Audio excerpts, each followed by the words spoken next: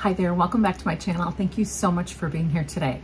My name is Joss, and if you love to talk about fragrance and perfume, you've come to the right place, and I hope you'll consider subscribing. I also hope you'll consider following me on Instagram and TikTok. On Instagram, I post my fragrance layering combo of the day every day, so be sure to check me out there, and on TikTok at joss.jane. Today, I'm really excited to share with you fragrances from my collection that have one of my favorite fragrance notes, and that is myrrh.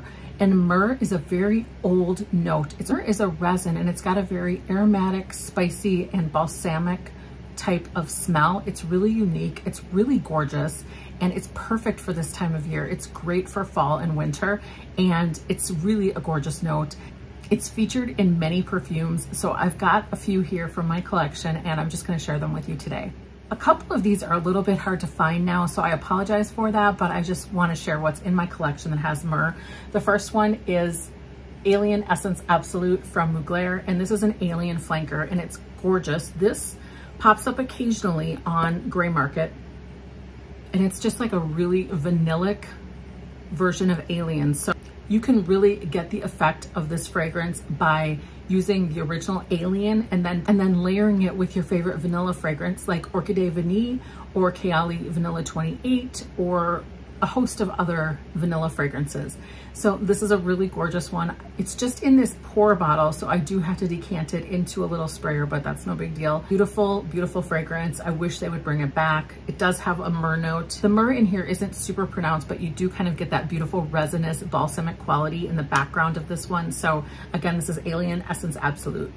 One I've talked about quite a bit on my channel is from Kate Walsh, and this is called Boyfriend. So this is a slightly newer formulation of Boyfriend that came out in 2018. There's an older version that I think has a little more chocolate, but this one is a very gorgeous, spicy, amber, resinous, beautiful, perfect for this time of year fragrance. And I think it's very gender neutral. I think it was kind of made with the intention of having that cozy boyfriend sweater type quality, but this is just a beauty, and I think you can only get this on QVC or on the Kate Walsh Boyfriend website, which I'll link below.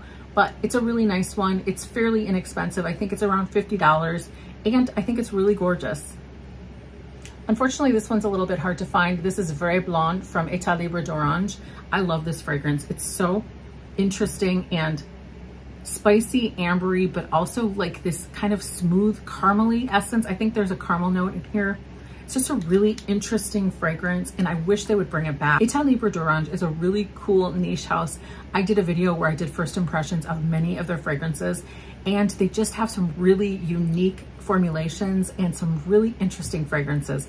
So this is probably one of my favorites from the house. I'm really lucky and happy to have found this on fragrancebuy.ca for a fairly reasonable price because it's just a gem, super unique and special.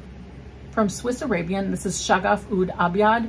So Shaghaf Oud has been extremely popular, but not this version. This version I've heard on a couple channels, but this one is definitely less talked about than the one that comes in the gold bottle. So this is gender neutral, leaning masculine. It's really pretty. It's very leathery and smoky and resinous. And it's got, I think it's got some vetiver. It's just a really beautiful fragrance. And I'm surprised this one isn't more talked about because it's really gorgeous.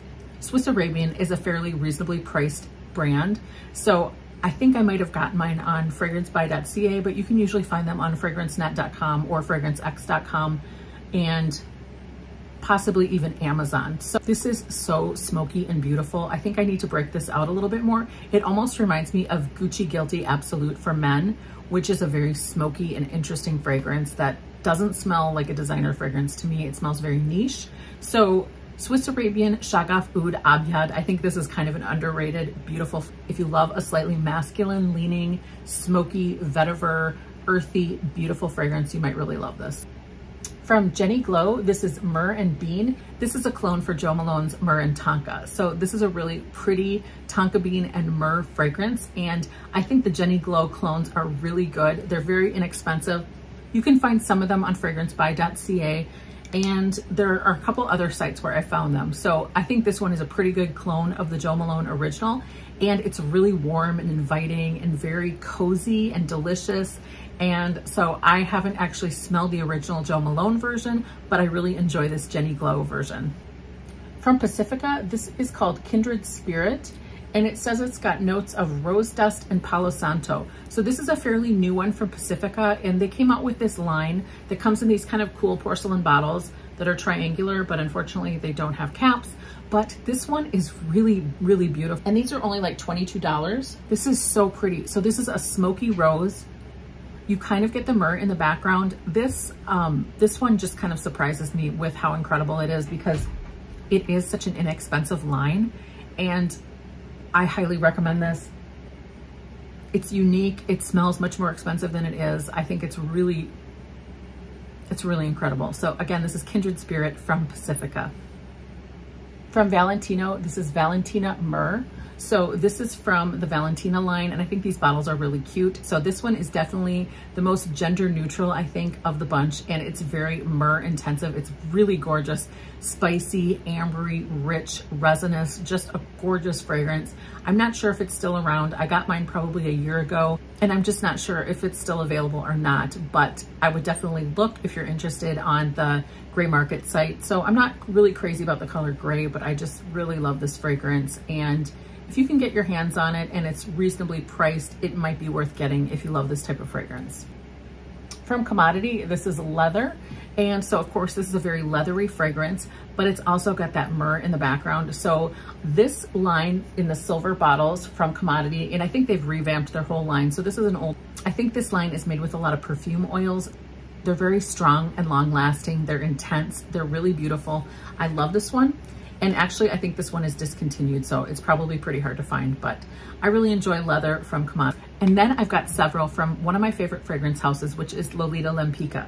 So first, I've got one from the Elle line, and this is called Elle à la Folie, and this is a tester I bought a few years ago.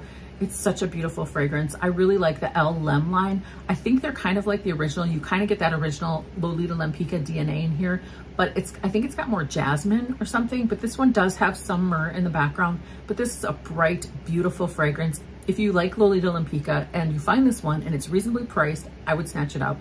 I highly recommend it. I think the bottle is gorgeous. I kind of wish mine had a cap, but whatever. It's a beautiful fragrance. I'm happy to have it. And then two that I have that are from the Midnight line. This one is Minuit d'Or, which means gold midnight, and it's in this beautiful gold bottle. And this is like a darker, richer, more deep and exotic version of Lolita Lempicka. It's got myrrh and it's got some resins, and it's just a beautiful, beautiful fragrance. I love this Midnight line.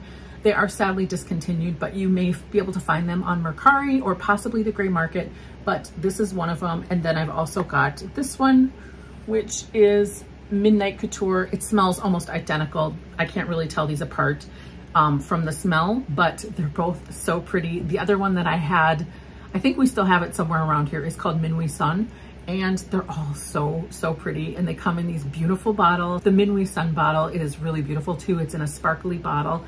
And I definitely recommend these. If you love Lolita Lempicka and you find these at a reasonable price, I would snatch them up because they are gems to me. I really like them. I love just the whole Lolita Lempicka collection. I think there's not too many duds in it, in my opinion. I've tried like one or two that I didn't really like too much, but mostly I love them. So these are great myrrh fragrances. So I would love to hear down in comments, what is your favorite fragrance that has a myrrh note? Let me know. And thank you so much for being here today. I really appreciate it. And I will see you again very soon. Bye-bye.